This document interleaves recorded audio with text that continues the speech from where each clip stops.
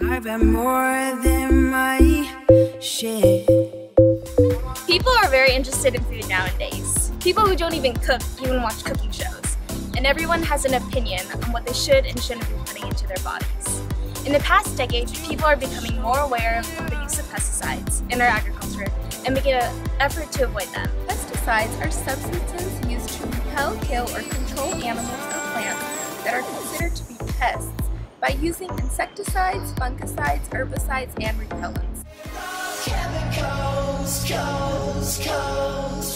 There are calls to ban a pesticide with links to Parkinson's disease. I believe that glyphosate in Argentina is causing increases in cancer. You can drink a whole quart of it and it won't hurt you. Showing a connection between pesticides and autism. It will kill the mosquitoes without worries of a health hazard to people or pets. Common pesticides and attention deficit hyperactivity disorder, ADHD. Any harmful link to humans from DDT has never been found. Exposure to the pesticide DDT may increase elderly people's risk of Alzheimer's disease. Neonics, for short, are harming the bees. We can recommend its use as its application poses no threat to bees. So we wondered, how many people who do avoid pesticides know what pesticides are, and are they good or bad for us? Do you try to avoid pesticides? No. Yes. Not actively. I probably should, but...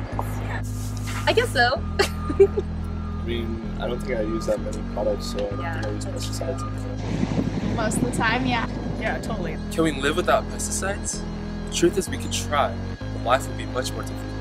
Think about it like this, where insect and fungal damage destroy about 42% of the world's crops.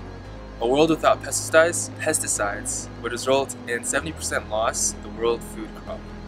Taking in environmental factors like droughts or flooding, we would face a world food crisis. To feed everyone, we would need 90% more cropland. Also, we would need to employ a number of laborers to destroy these pests and weeds. Another reason is pesticides can also protect our health. Disease outbreaks are prevented by controlling insects and rodent populations. Pesticides can protect our homes from structural damage by termites. And if you've ever used bug spray, you're guilty of using pesticides. What are pesticides? Something, I don't know. Like, I know people put them in their lawns and stuff. Let's see, so pesticides are used to keep bugs off of produce? Basically a chemical used to keep away pests and kill pests. That's not organic. They're bad stuff, terrible stuff. Don't buy it. It kills invasive foods? Are they good or bad for you? For humans and bugs, I'd probably say no. I know that they're bad for you. You're not supposed to eat them. Why not? They cause some kind of problem with your stomach. I'm pretty sure somewhere in the body gets harmed. In general, probably not super good, but... Why do you think that? Well, you hear reports about Monsanto and all these different companies and the products that they're using on crops, and oh, it's a carcinogen or it's a mutagen or it's this or that. My logic is if they're killing bugs, they're probably not good for me either. When I see pesticides, it's usually a little poison symbol on it. Because they sound bad. Because aren't they toxins? So chemicals? Because they kill insects. Yeah, they can't be good for you. Repeated contact with even small doses of pesticides can build up in the body.